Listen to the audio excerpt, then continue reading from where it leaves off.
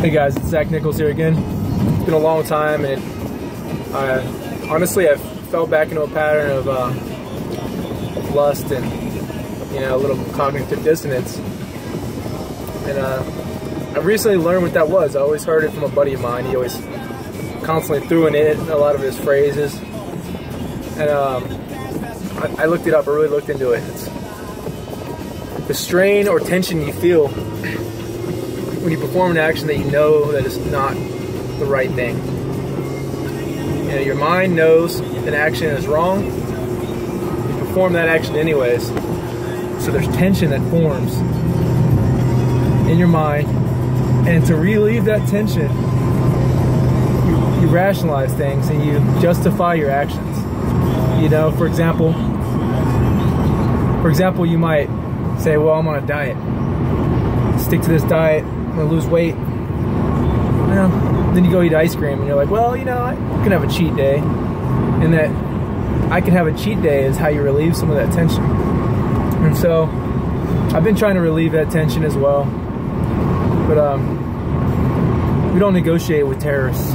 We don't negotiate with people that ravage our minds and our spirits. I think I'm just gonna obey my convictions. And lately I opened up to a girl and a couple guy friends I know about. I just let them have it. I said, I'm a sex addict, and it's not as cool as it sounds. And by telling more people about it, they're willing to open up about it too. Because I've had friends come back at me like, yeah, same here, buddy. And so I told them, and they can hold me accountable. And it's all about accountability. Talking to your friends like that, opening up,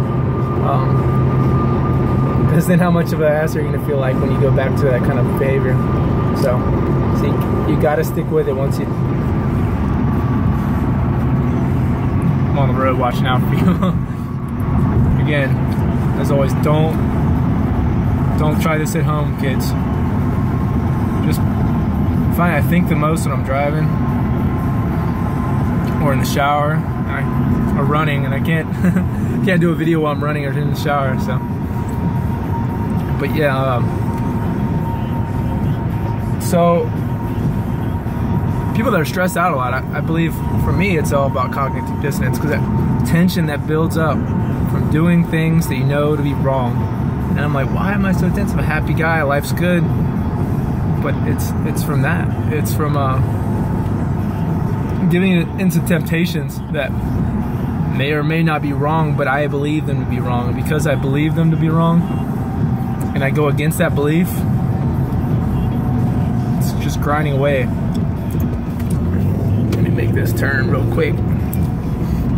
Actually, on my way to church. The girl that I've been seeing she's goes to a Catholic church off and on, and she doesn't like the old school way of things. Their Catholic church is set in tradition, so kind of averse to change. Times have changed, so I think the church should change a little bit. So I've been going to this contemporary non-denominational church called Cielo Vista. Big church, beautiful place. You can dress like this, so it's nice. You go in, you feel welcome. There's no strange, eyeballing if you come in looking a certain way. Come in with a certain person. It's come as you are, like it should be. And they even sell lattes in the lobby. That I feel like, hey, I'm gonna pay tithes, I might as well buy a latte too. So, big music, big full band.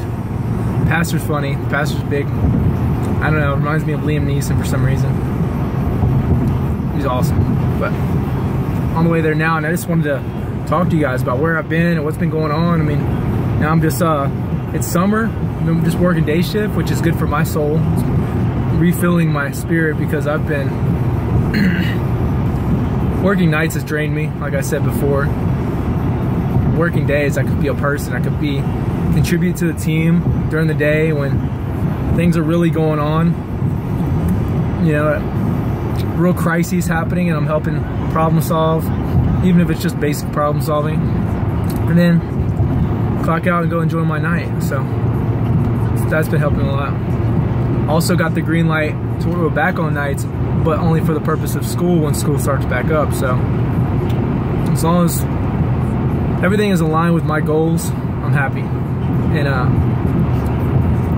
as long as my behaviors don't allow, don't make me stray away from my goals. What do you guys think about this cognitive dissonance? I don't want to say theory, but I guess can't really prove it, so maybe it is a theory. What do you guys think? You think a lot of the tension we feel day to day are from personal convictions about things we do or do not do? Like if I know I'm supposed to go to the gym and I just sleep in and watch Netflix, and I beat myself up like, man, didn't even go to the gym today. I think that those convictions build up, they accumulate in our brain. What do you guys think? Let me know in the comments below. Let me know a personal story if you care to share. And as always, like, comment, subscribe. Appreciate you guys. Sorry I've been gone for so long.